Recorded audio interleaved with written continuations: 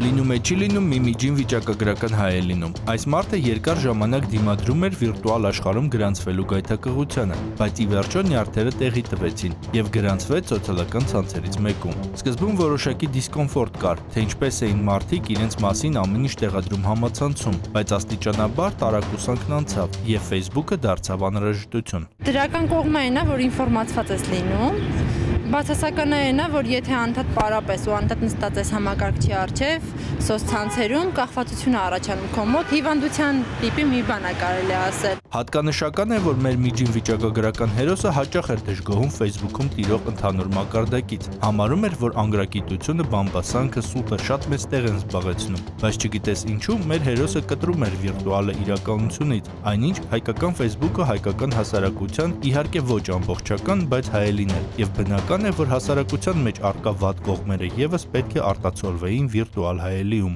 2 օր Facebook չի մտել եւ 3 երբ որ Facebook մտա, հասկացա, որ գնել եմ մի Mercedes, որը հետո դարձել է Maybach, որը հետո դարձել է զրահապատ, հետո օրվա վերջին երկրորդ օրվա այդ արդեն ինչ որ F16-երով եւ մի գերով ուղեկցվող Սուզանավեր, հա, հետո նաեւ իմացա իմ հոգեվոր կրթություն ստանալու մասին, ինչ որ լուր պլաստիկ վիրահատությունների ինչ որ շարք է եղել, բարձվում է, հետաքրքիր էր։ Վիրտուալ իրականությունը մի տեսակ շլացնող փայլ ուներ, այն ոչ միայն արտացոլում, այլև խտացնում էր հատկությունները։ Օրինակ, այն սրում էր մարդկանց զգացողությունները, թույլ տալիս արարքներ ու արտահայտություններ, որոնք հասարակ մարդիկ երբեք չէին անի իրական կյանքում։ Մի տեսակ այնպիսի տպավորություն էր, որ ով ինչ իրեն թույլ չէր կարող տալ իրական կյանքում, դա կարող էր անել վիրտուալում։ Գուցե դրանով պայմանավորված էր առաջանում անհակ կախվածությունը։ Այսօր կասեմ 3 սոցցանցեր, որոնց դրա երիտասարդությունը չի կարող ապրել։ Առաջի համարում է գտնվում Facebook-ը։ Facebook-ում նույնպես մարդը չի կարող ապրել եւ մարդը ամեն օր գրեթե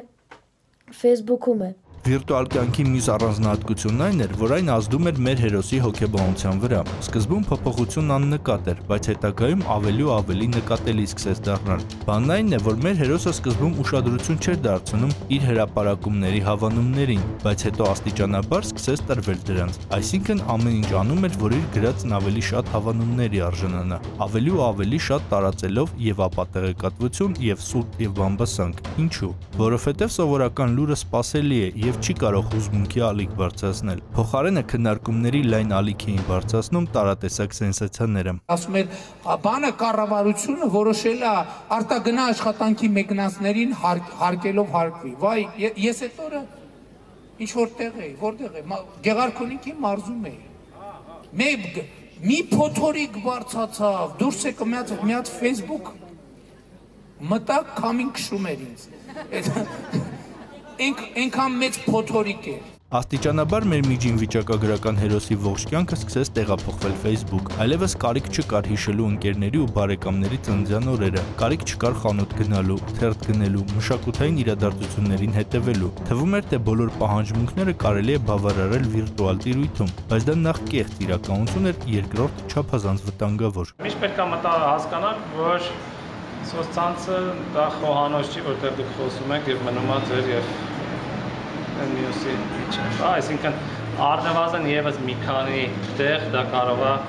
բացահայտվի, դա հնարավորինս պետք է խուսափել ինչ-որ շատ անձնական տվյալների փոխանցման։ Վիրտուալ իրականությունը բազմապատկում էր այն, ինչ կար իրական իրականության մեջ, իսկ քանի որ սերն ու հանդուրժողականությունը շատ քիչ էին, բազմապատկվում էին ագրեսիան ու ատելությունը, ինչն այնպիսի տպավորություն էր ստեղծում, ասես մեր հերոսի հասարակությունը մշտապես կանգնած է քաղաքացիական պատերազմի վտանգի առջև։ Ունենք շատ լուրջ մտահոգություն այդ հարցով, որովհետև այսօր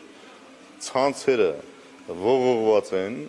սոցիալական ցանցերը ողողված են ատելության քարոզով մեկը մյուսի նկատմամբ, հայհոյախոսություններով մեկը մյուսի նկատմամբ։